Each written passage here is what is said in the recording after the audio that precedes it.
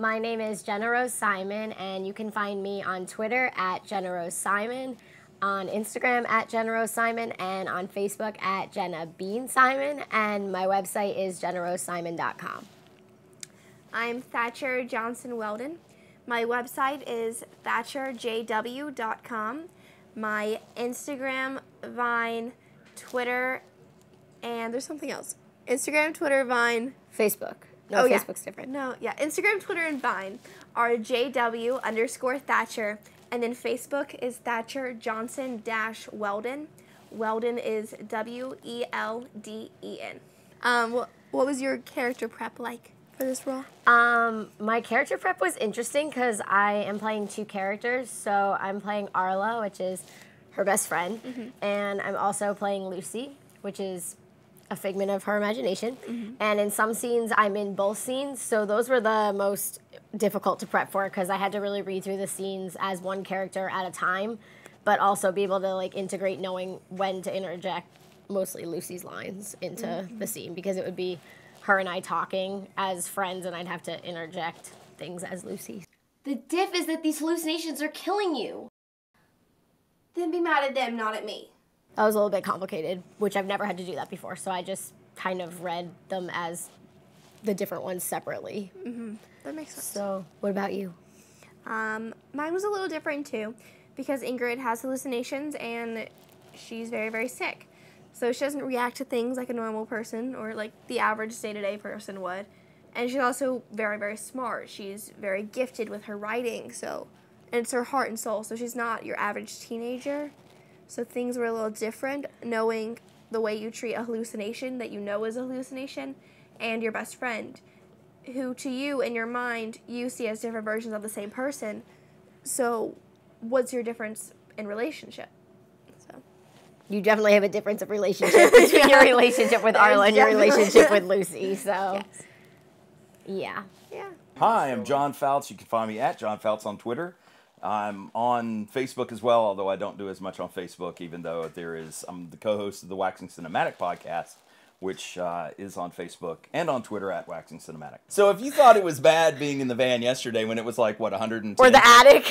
Yes. The attic. Yeah, I think the director, like Dexter, who is directing this new section of the movie, I think pretty much he just kind of, how did he direct through the ceiling? Does he have x-ray vision? Because we were up there and it was like 115 degrees and everybody was set to the bone. And Dex was like, how is it? Well, the shot was passing the camera. So Dexter passed the camera off to man number one. Man number one passed the camera off to man number two. And then it went to man number three. And at the end, Dex was like, okay, let me just see the footage. Right. Well, it was easier. What you did yesterday with your like snake-like move, I guess that's not too much to give away, but that was damn. That was Thank you. Damn on spot. That is damn. That's damn. You Where know what? Yeah, you weren't here for that, Thatcher. They had me lay on the floor and snake around. I think that's what it's going to start on Hashtag Twitter. damn. Hashtag damn. We already bypassed the hashtag that, Mom phase. and Dad, and yeah. So talk about working with this knucklehead, you two. Yeah, which knucklehead? You two talk about working Oh, I thought it's time for you to be quiet. You know, that's impossible. That's like asking Thatcher to be quiet. Thatcher was pretty quiet for the last 5 minutes. So John has decided that I'm going to be allowed to drive his car. Yes. Which is a terrible idea.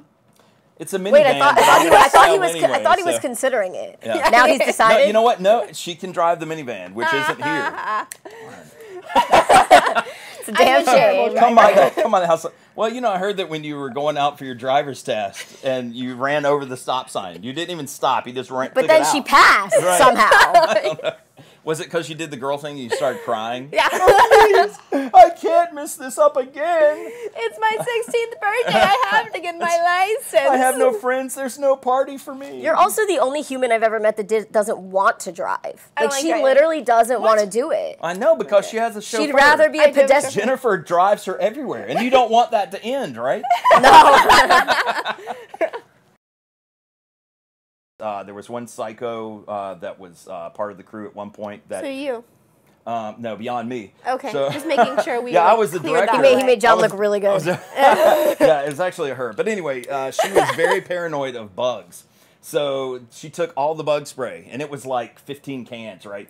And she sat in her little canvas chair, and she was just like, "It's mine," and she was spraying it all over. I think she actually did sound like that. And she sprayed herself, the chair, all the ground. And then I said, you know, ticks can jump off of a tree and parachute down.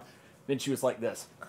So anyway, before long, we had no more bug spray, so we were all getting eaten up. But did it stop us? No. We continued on because we had a mission.